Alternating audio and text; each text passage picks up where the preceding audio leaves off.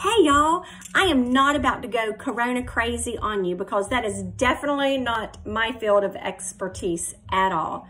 But let me just tell you some observations that I have seen, because there have been people that have been preparing like crazy. There are people that are in hysteria over this whole thing. Some people are just taking the word of the news or just what they read. And all I know is what I can compare to Jesus. Yes, you know I gotta bring that in there. So this virus is spreading all over the world. God's word is supposed to be spread all over the world. We are supposed to be disciples and going out and telling others about Jesus and baptizing them in the name of the Father, the Son, and the Holy Spirit. So just like this coronavirus is spreading, so is God's love, y'all, and God's word is supposed to be spreading. Just like people are preparing, we need to make sure we are prepared. And how are you going to do that? You got to prepare in your heart.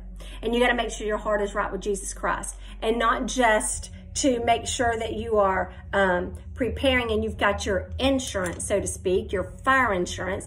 You've got to make sure that you are living right, because just like this virus, we don't know how long it's going to last or who it's truly going to affect. We really don't know that. Some powers with B may, just like the powers with B, God, he knows exactly when this is all going to be coming down with Christ, when the second coming is happening, when he knows that we're going to be with him. We don't know that. So you got to prepare. I want you to make sure that you're preparing not only to be smart out there in this world, but you need to be smart with Christ as well. So be prepared, have your heart right with Jesus, and take care of yourself and take care of others. If we can go this crazy on the coronavirus, you can be a little cray-cray with Jesus Christ.